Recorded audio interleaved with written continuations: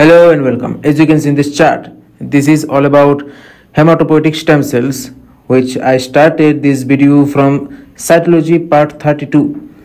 And up to my last video, I talked about every types of macrophages. I completed the entire common myeloid progenitor series. I talked about megakaryocyte, then thrombocytes, platelets.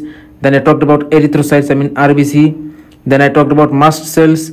Then I talked about myeloblast. Among those, I talked about basophil, neutrophil, eosinophil, monocyte, and macrophages, all types of macrophages, okay? So the remaining topics are common lymphoid progenitors. As you can see in this photo, this is a common lymphoid progenitor, or in shortcut we say CLP cells, okay?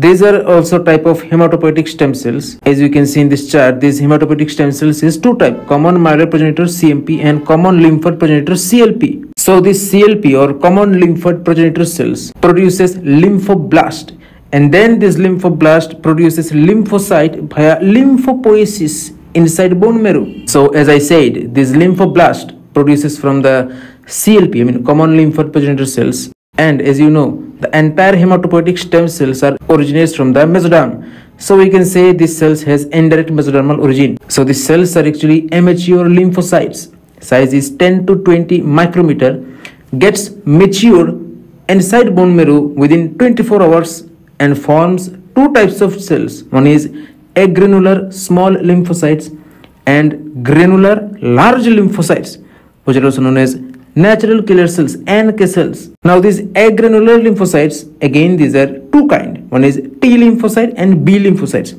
We'll talk about these things later.